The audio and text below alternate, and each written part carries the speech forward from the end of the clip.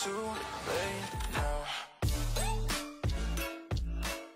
Hello guys, welcome to another video. Today I'm going to be playing the cheapest deck I think I have ever played in Clash Royale. It is this 1.5 elixir miner cycle deck. As you can see, we have every possible spirit in the game. We have the heal spirit, the electro spirit, the fire spirit, the ice spirit. We also have one elixir skillies. We have the miner, of course, and last but not least, the pairing of the ice golem and the bats to clean up and defend like real pros. So you're gonna see this deck actually rose my stress levels through the roof, because you have to be playing cards every single second. But yeah, in the end it was really fun. I think this deck is amazing. It's super fun. You guys have to try it out. And yeah, so one of our main attacks is gonna be the bats and the miner in the tower. I think is the main way that we get damage, especially when we know that they don't have zap, arrows, or any other way to deal with them. Just look at how much damage we do right here. And yeah, just look at this match. We're playing very solid defense against this giant skeleton. Just an ice golem, waiting for his electro spirit to actually go through, then tanking again with a miner, using our electro spirits to then deal with this skeleton barrel. And it's just going insane. It went actually so well that he gave up in the end. So we're gonna speed through this game, and we'll get right into the second one. He actually feared our deck. That's why we won that. So here he comes instantly with a balloon first play. We're gonna bats with an ice spirit, and then go miner to tank for it. And this cycle is so insane that you can see he went mirror balloon the other lane, and we were actually able to defend it in the same way and actually add the miner in the end. Since he used his arrows on the right side, we decided to go for that extra push to get a lot of damage on his towers. And look, it's only been 40 seconds of gameplay, and look already how his towers are looking. We're gonna defend this Royal Ghost with some skeletons and an electro spirit to reset it and let the skeletons do their job. And I don't know if this guy is also gonna give up like the last one. No, he doesn't. He goes with a minion horde, and we have all the spirits to actually tank them for a bit and then clean up the mess. He actually goes for a clone, so he's very low on elixir right now. We decide to go for minor bats, as I don't think he's actually managed to cycle back to his arrows yet. He actually goes for a baby dragon, but look at the damage my bats deal to the baby dragon. He's actually left with one shot of HP, and the miner was meanwhile just mining away at the tower. If this deck doesn't tell you that the miner needs to be nerfed, I don't know what can. Not just kidding. But look, we're gonna go with another attack because he just wasted his arrows. He tries to defend with the Royal Ghost, but I don't know if he knows that the Royal Ghost is invisible. That's the whole point of the card, but okay. We actually managed to defend it again with skeletons and and one spirit, and then the fire spirit and the electro spirit just to overkill this minion horde. So far, so good. This is the second match. We'll have 2 more matches after this. And remember guys, if you want to see any crazy video idea, any tutorial in any deck, if you just want to know what are the top decks in the meta right now, comment whatever you need on the comment section down below. I'll do my best to get you the video you want as soon as possible. And just leave a like and subscribe if you're enjoying this type of content, because it really helps me out. So meanwhile, he went for the double balloon again. We actually managed to defend it pretty well, and now we're going to defend the baby dragon with some spirits. First is the electro spirit, and then the heal spirit, which honestly I don't know if I've ever played the heal spirit. But okay, I'm starting to like it. If I have an all spirit deck, I think it does pretty well. So he does again his only play. I don't know what deck he's playing, but it's a balloon and then mirror to the other side. He actually gets back to his arrows in time, so we don't have time to cycle to another set of bats. But regardless of that, we managed to stop it. He doesn't take our tower because he needed a lot of hits for that. Look at the value on that electro spirit. It hits every single minion on the minion horde, and then this is game over. So on to game 3. We're going to start with 1 spirit of each kind to each side, and he plays a tombstone. So this immediately to me signs like this must be like a lava hound deck or something like that. So we go with a miner with an electro spirit, which honestly hits the tombstone and one of the skeletons it spawns, I think. Yeah, because look, there come 3 skeletons on the right side, and they usually come in pairs. So yeah, so now we're gonna be cycling these spirits, and that tombstone actually puts us in a weird situation because I don't know how to play a miner in that tower without the skeletons there just obliterating my miner. But since he splits elite barbarians on the back, we're gonna split our bats to have them in cycle again. And then yeah, we're just gonna bring everything to the middle, use an ice golem to tank, an electro spirit to get rid of the skeletons, and then bats to hopefully take the queen if he didn't use his her ability. But well, he comes with a bandit. We don't have our skeletons in hand, so we're gonna fire spirit and then try to freeze her with the ice spirit. We should have electro spirited the bandit because she dealt so much damage.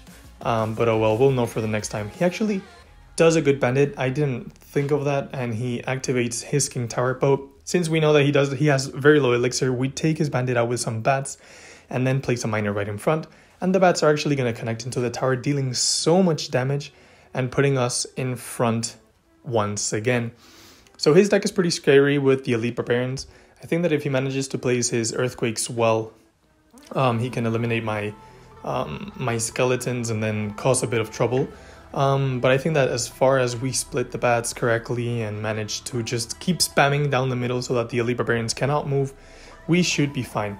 So he plays his archer queen in the middle as well. We're going to place almost everything that we have, just cycling spirits, playing more bats, more electro spirits, more of everything. He uses his archer queen ability, and she's just crossed the river so our tower can actually reach her. So he plays an earthquake, and he actually mirrors the earthquake, so we go all in with every single spirit we have, since we know that he just wasted a lot of elixir.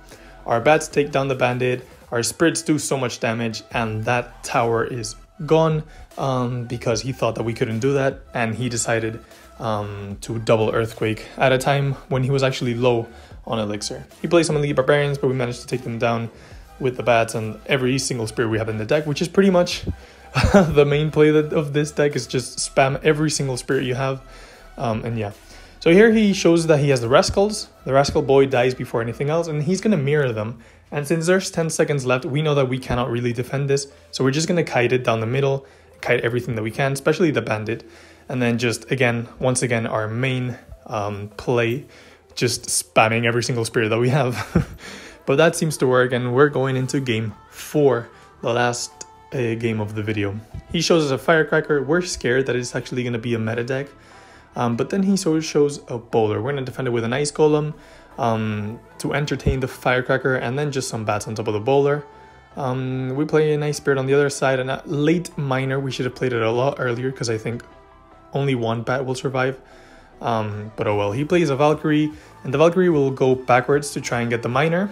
But look at that bat. The single bat did so much damage. If we would have played the miner a lot earlier, we would have almost taken down that tower. So we play early bats to take down the Valkyrie. He shows us the most dreaded card he could have against our deck. And she's gonna be creating instant like 100 piggies in this match. And then he shows the Ram Rider, which is pretty difficult to stop when you're playing this deck. And then the worst card again that he could have, the poison, because the poison kills everything that I put in them, kills the bats, kills the skeletons, and it really hurts all the spirits that I have. So this is going to be a pretty interesting game. He has a lot of counters to my card, but I don't know, will he be able to keep up with my cycle? We'll have to see.